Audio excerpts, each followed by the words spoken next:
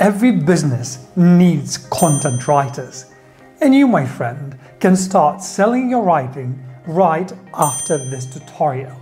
Content writing is a massive industry that is now estimated to have $4 billion valuation and is projected to grow up to $6 billion. And you could be getting a small percentage of that, also getting paid well and traveling the world. My name is Darius Lucas, and on this channel I teach you how to turn your words into cash flow. And if you're wanting more videos about writing, copywriting, content writing, click like and subscribe. So in this content writing tutorial, I'll cover 10 valuable content writing lessons that will get you right on track of producing amazing content and making some nice cash. I'll also share how I personally used content writing to build my own $500,000 language school. So let's grab our pens and notebooks and get started.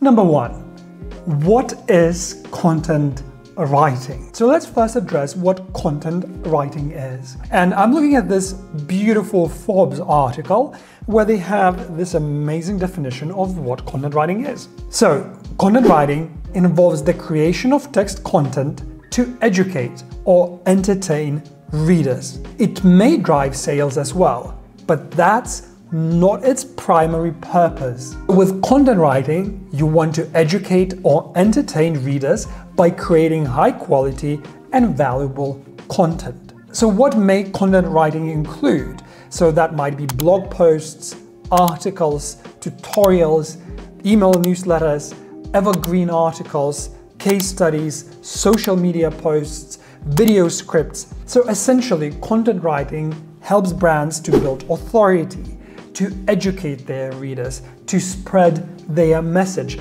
to connect with their prospective clients, and then possibly later on make a sale. Number two, how to structure your content. You see, when it comes to content writing, it's all about long form. It's all about running a marathon. What do I mean by that? Usually you have a chunk of text. It's a substantial piece of writing, and you have to learn how to guide your reader through the piece and make sure that the reader stays engaged, hooked, interested, and continues reading up to the end of the article. Now, how do you achieve that? Of course, that's down to your structure. It's down to your headlines and subheadings and the way you format your article. And this is exactly what we are going to cover further on in this video. But what I would first say is that you have to start paying attention to structure, and first start paying attention to how anything that you read is structured. So for example, you're browsing online and you're reading an article, just really think for yourself, how has the writer has pieced this article together? How is this writer guiding me through this text? What are they trying to do in this piece of content? And having this critical and analytical eye will certainly make you a better writer yourself, because you will constantly be breaking down a piece of writing wherever you see it. Now, what I would also like to give you is this particular structure that might seem simplistic, but at the same time, probably most pieces of writing abide by it. Now, of course, this structure will depend on whether you're doing a video script or an email, but sort of looking at the general structure of a piece of text, a piece of content, you want to have a strong introduction to capture the reader's attention. Then you want to break down your piece into main points. And usually for content writing, we have a piece up to 1,000 words long, and I would advise to have around 3 to 5 max sort of main key points that you're making in the article. And obviously then you conclude the article with having a nice, tight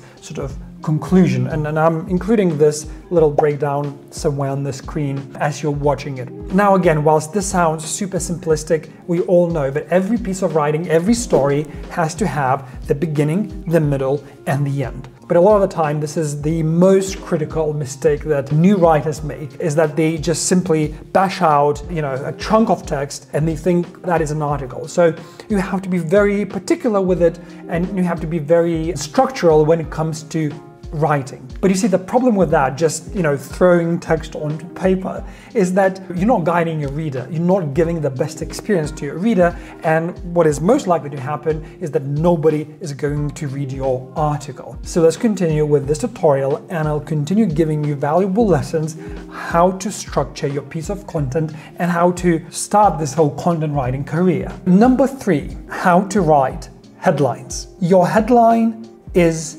everything. Like, this is the most important part of your piece. It has to be the most attention-grabbing, it has to be intriguing, it has to indicate to the reader that is worth clicking and opening your article. This is super important, and a lot of people then doing the clickbaity headlines, to promise something that is not in the article just to make sure that people click on the headline. Now, my advice, of course, would be to maintain your integrity and to deliver what you promise. So this is why I came up with 4 questions that will become your criteria when writing your headline. So first, what I'd love you to answer is question number 1. What is my piece about? You want to know what your piece is about before you even write your headline. That's very important. And I know that, again, it sounds very simple, but you'll be surprised how many people do not know what their piece is going to be about before they start writing it. And that's why it takes you ages and ages to write anything, because you have no clue what the piece is going to be. So you want to jot that down, you want to clarify for yourself what the piece is about. Then you want to answer the following question. Is it going to be of value to the reader? And this is where you want to start thinking, what value am I delivering? And will the reader find this of use? So for example, you get hired to write an article for a plumbing company. And a plumbing company might just come to you and say, well, it'd be really awesome if you write about this new technology that we have. Now, guess what? Nobody in the entire planet wants to know about plumbing technology. What you need to do is to think, how can I make this of value to the reader?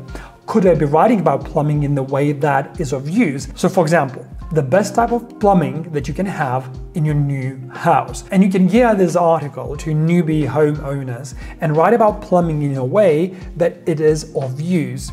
So that was our second question. So is it going to be of value to the reader? And make sure that it is, right? So the third question is, what's my promise? What am I promising? What am I going to deliver in this article? And that promise will be reflected in your headline. Once you've answered these 3 questions and you had a go at writing your headline, once you've finished with it, look at the headline and ask yourself, do I have the killer phrasing? And can it be made better? Because this is super important. You might write a headline and it might be a good headline, but it can always be a better headline. You might want to cut out a word or 2, you might want to make it tighter, you might want to make it punchier. This is probably my favorite word when I talk about copywriting. It's punchy and punchier. So you have to be critical of your writing as well, and especially of your headline. Now we continue with number 4, how to write the hook. This is super important. We did talk about writing your headline, and we did have the criteria for writing your headline. So use the 4 questions to also write your hook, to write your first 2 to 5 sentences that are there to serve as an introduction, that are there to hook the reader, that are there to make sure that once the reader had been, intrigued by your headline, and once they clicked on the article and they came to read your piece, the introduction, the hook, they are there to prove to the reader that is worth their time, that they got to the right place, that it wasn't a clickbait, and that they should continue reading. So here you also want to be intriguing, you want to be promising value, and you want to be using the introduction, the hook, as a gateway into the piece, as a gateway into making the key points in your article. So now you know what your piece is about. You've nailed your headline and you've nailed your introduction. Now, what's next? What should you know and what should you do? So here is number 5, vocabulary. This is where you ask yourself, who is this piece for? And what words, what languaging am I using?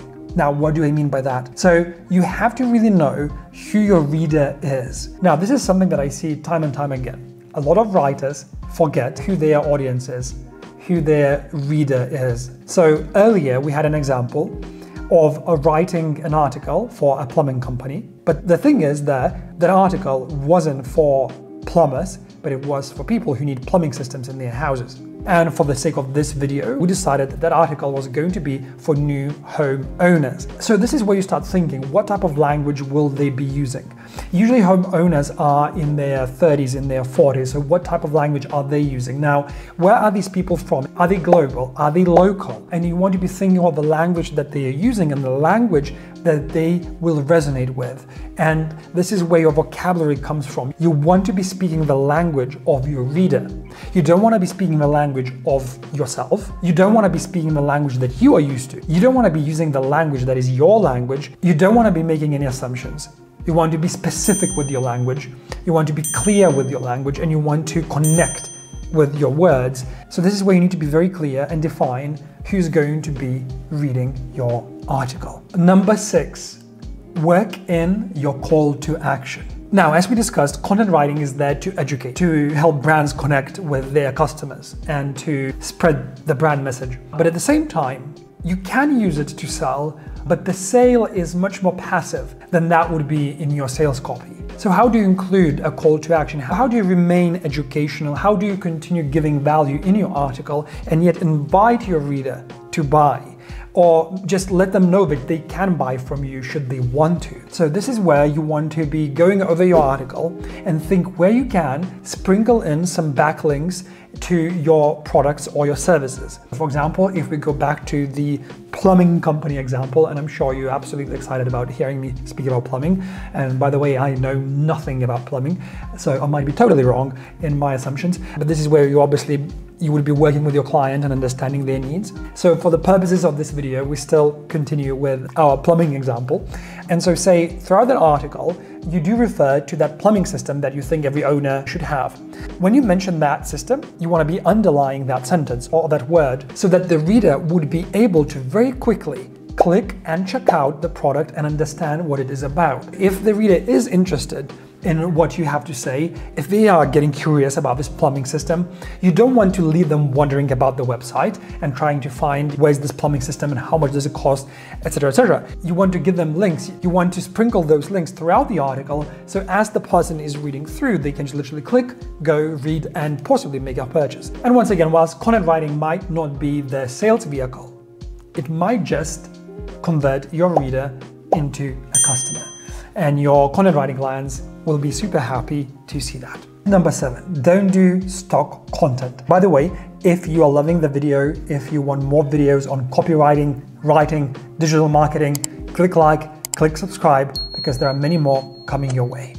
So don't do stock content. What do I mean by that? Be creative. A lot of the time, content writers become almost like AI writers. They just literally type up and bash out copy that is just like any other piece of content on internet, written in a generic way, lacking creativity, lacking substance, full of backlinks to products, barely engaging with the reader, having lots of stock photos, and just looking basically very dry and uninteresting. So don't do that. If you want to stand out in the market, if you want to be known for your content writing skills, think how can you put in the extra bit of effort. Think how can you be writing this article. So as you're writing a piece for a plumbing company or an accounting company or anything else, think how can you be telling it as a story? What can you do that nobody else has done? What would really stand out in the market? How can you be engaging in your piece? So as you're writing your piece and keep asking yourself these questions, they help you become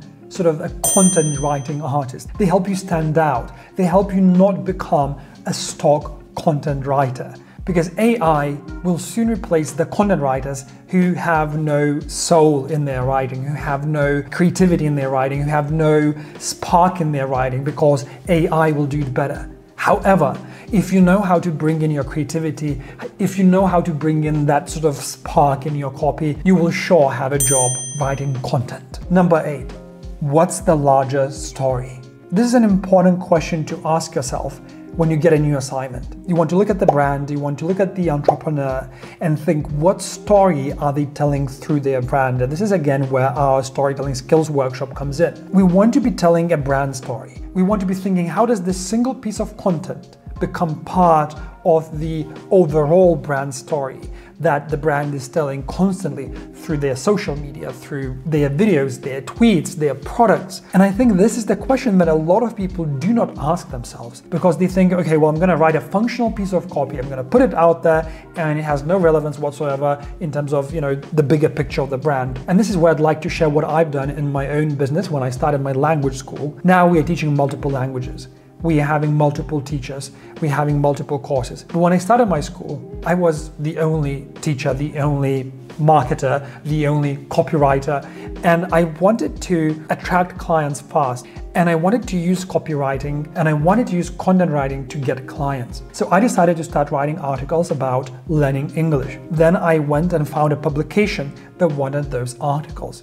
They agreed to take them free of charge and obviously publish them because that was free content for them. And they included my details below the article. So I slowly started getting clients that way.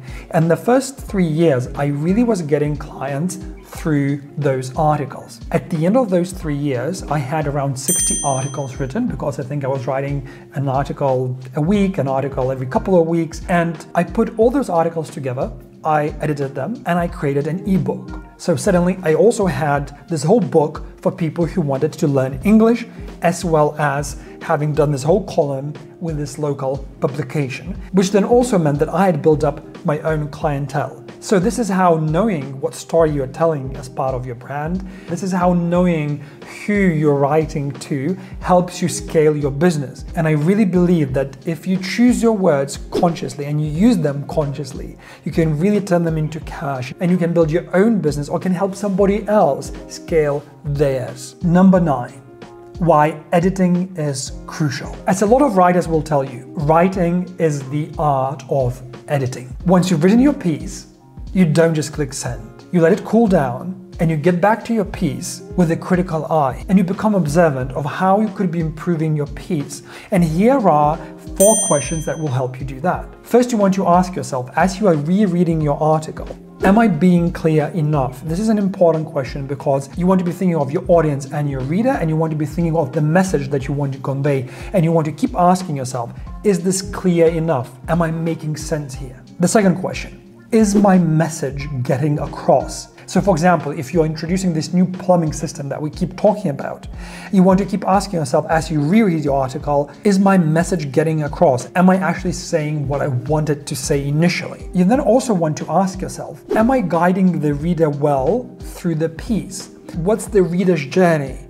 As they go through the main key points, is it easy to follow? Is it clear and concise? And then you want to also be thinking, are there any words, sentences, or even paragraphs that need to be cut, that need to be slashed away for the sake of clarity, for the sake of getting your message across, for the sake of keeping your reader engaged? I think a lot of the time, people just want to get to the word count. They think that the value of the piece depends on the amount of words that you write. And that's totally untrue. Your piece becomes much more powerful and you become a better content writer immediately if you are ruthless with your editing. If you cut things that do not need to be in your article, if you really identify things that clog up your copy and make your reader lose interest. So before you go ahead and click the send button, edit, edit, edit.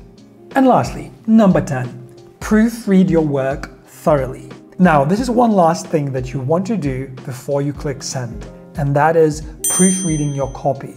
Obviously, it can be part of your editing process, but you need to be very thorough with your grammar, with your punctuation, with your syntax, because you don't want to send your copy full of errors. Now, if you have decided to become a content writer, a copywriter, you need to make sure that your grammar is spotless before you send it to the client. Because if you send your copy to your client and it's full of errors, and now they have to correct your spelling, your grammar, your punctuation, well, they are more than likely not hiring you again anytime soon. So this was our crash course in content writing, and we covered 10 valuable lessons, and I'd love to hear which of the 10 lessons was of most value to you. So share it in the comments down below. Meanwhile, there are many more videos on this channel that can help you on your content writing journey. So click on the videos that are appearing now on the screen, as well as click like and subscribe if you want to get notified about my future videos.